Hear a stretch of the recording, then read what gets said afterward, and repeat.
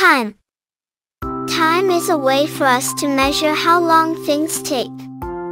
It helps us know when to wake up in the morning, when to eat lunch, and when it's time to go to bed at night. Time is broken up into smaller units, like minutes and seconds, and larger units, like hours, days, and weeks. One way to measure time is with a clock.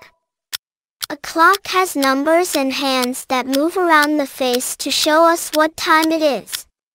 The shorter hand on the clock is the hour hand, and the longer hand is the minute hand. When the minute hand reaches the 12 at the top of the clock, that means it's a new hour.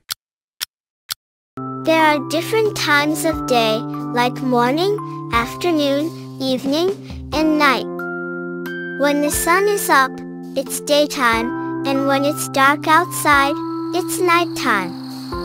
The sun also helps us know when it's time for different activities, like playing outside during the day and sleeping at night.